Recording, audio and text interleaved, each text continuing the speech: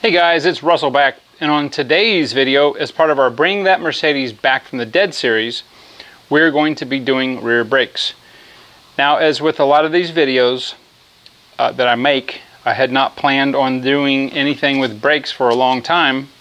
I've known that there was something just not quite right with them, and yesterday I was driving the car doing some fiddling with the vacuum to work on the transmission shifting issue.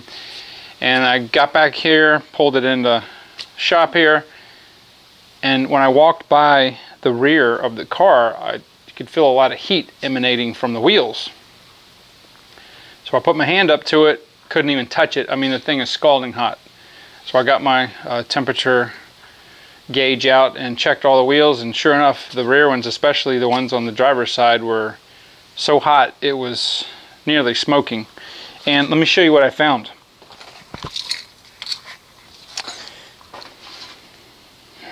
Yeah, when I originally checked the brakes, the fronts, it looks like the pads are brand new. I haven't done the pads, but this was down to the metal. This was on that side, and the other pad was almost down. Definitely got the money's worth out of it. Now I know when I pulled the wheel off to do the spare tire, when that tire was flat, that these weren't that low, because I looked. You can glance in the back of the caliper and see.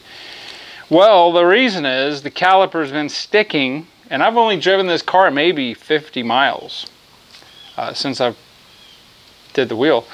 And so, long story short, caliper has to be replaced. It's partially seized.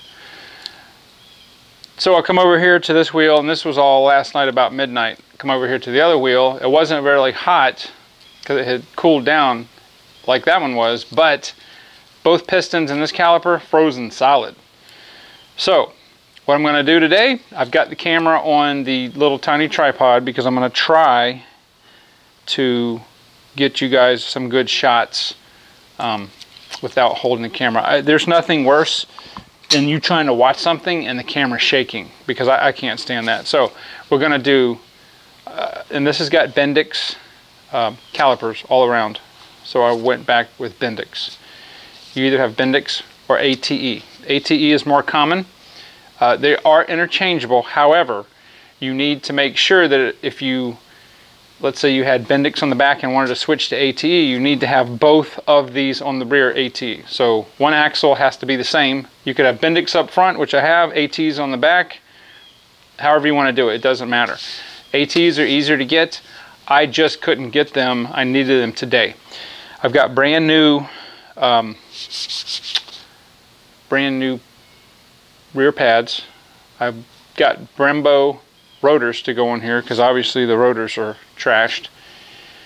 And while I'm doing all that, it's got 30-some-year-old hoses on it, so we're going to be replacing that.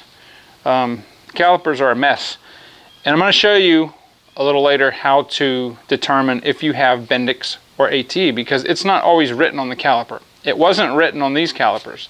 It is on the front. It actually says Bendix. On the back it's not, but there's an easy way to tell which one you have. So with that being said, I need to get going because it's hot out here, and because I already have the rear of the car, this side on the passenger side, already up on a jack stand, and everything's ready to go, we're going to do that. So let me get set up here, and I'll be right back and show you what's going on. Okay, so what we're looking at here is I've already removed the two 19mm bolts that hold the caliper to the frame here, and this is the Bendix caliper right here. Now, you never let a caliper hang by the hose, but we're going to be replacing the hose, so it doesn't matter. And this tripod is a little hunky, so alright, so what we're going to be doing is I am going to go ahead and loosen the junction for the brake line where the hard line is, I've already sprayed it with carburetor cleaner or brake parts cleaner last night to ensure that it was clean. Take your, what size is 14, and hold this. Okay, once it's loose, it should just unscrew very easily. And I'm going to take the caliper and I'm going to take one of these bolts and just temporarily put it on the knuckle here. Alright, so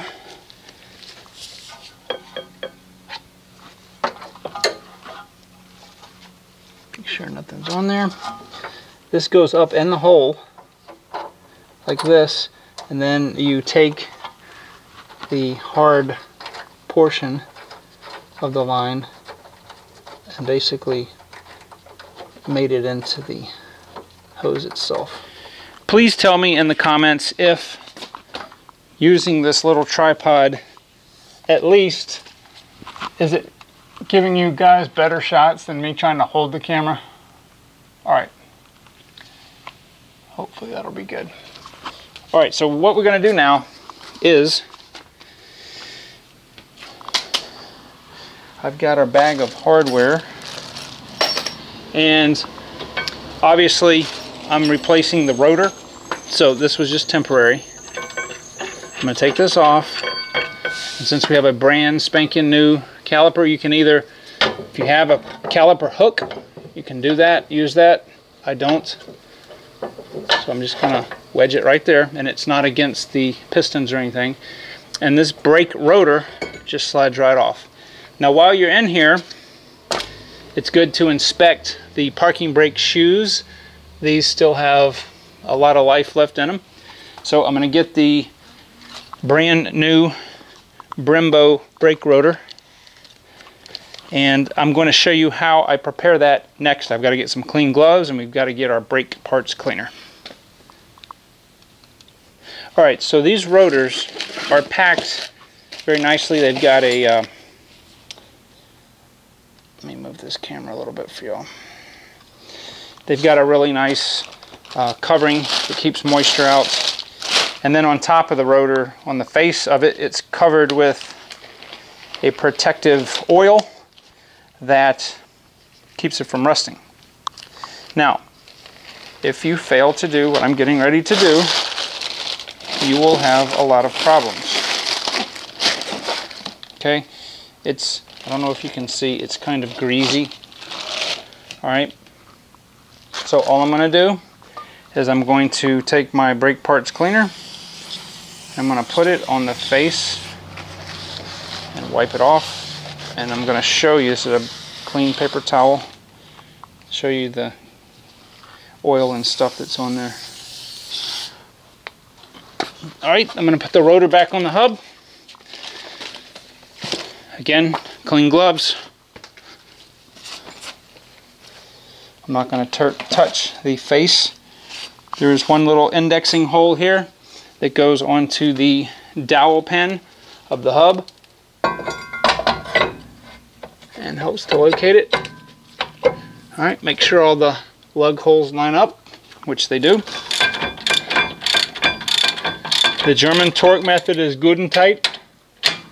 Alright, so what I ended up having to do, I realized that the bend on this replacement spring was different than on the one that was on there, so I just used the one that was on there instead of having to spend another 20 minutes rebending something. So anyway, these are back on. Alright, so that went really quick. I probably did that in 10 minutes from start to finish. So the next thing we're going to do is we're going to bleed the brakes.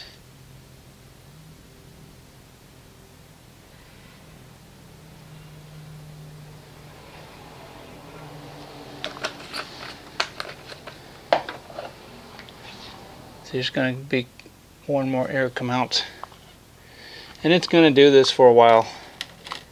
So without making this video too unbearably long, I will do this side, I'll do the other side until I get every bit of air out and the pedal's nice and firm, and I'll bring you back.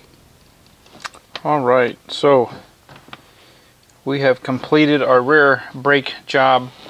We've got right at 131,689 in the miles. I've put 89 miles on it total since we've started the series, and the brakes are doing very, very well.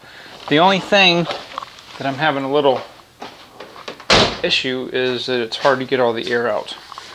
So I ran out of brake fluid, but I will procure some more tomorrow and bleed all 4 wheels again.